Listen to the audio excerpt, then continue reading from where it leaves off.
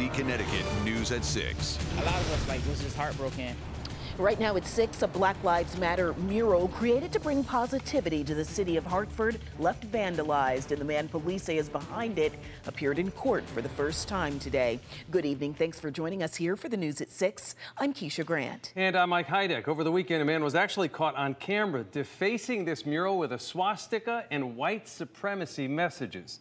It's an act of hate the community says they will not tolerate. That's why there's a rally underway right now at the mural. NBC Connecticut's Jolie Sherman is live there with more. Jolie.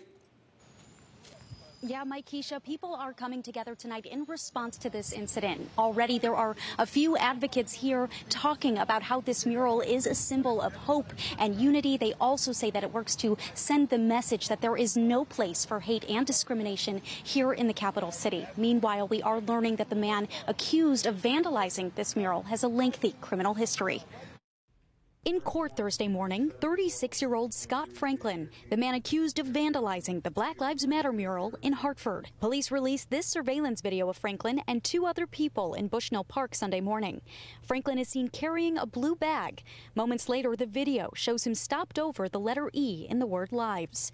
Artists say they were devastated to find hate-filled symbols and messages left behind. A lot of us was just heartbroken because the community, we worked together so much to try to make something positive. While the mural was created in 2020 in response to the killing of George Floyd, a lecturer at the University of New Haven says this vandalism incident highlights why the Black Lives Matter movement is an ongoing call for change.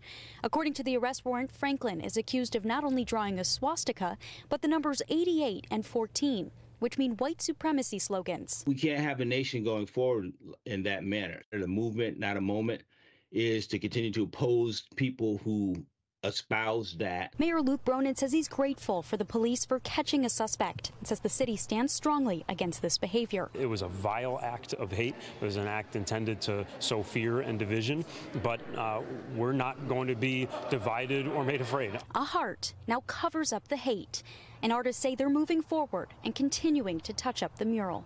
I just hope he finds some love in his heart somewhere. I feel really sorry for him that he will walk around with so much energy for hatred. Now, earlier today, we noticed artists here at the mural working on it, and some of them are still here hours later. Now, Scott Franklin is due back in court next month on July 6th. He's being held on a $150,000 bond. Keisha?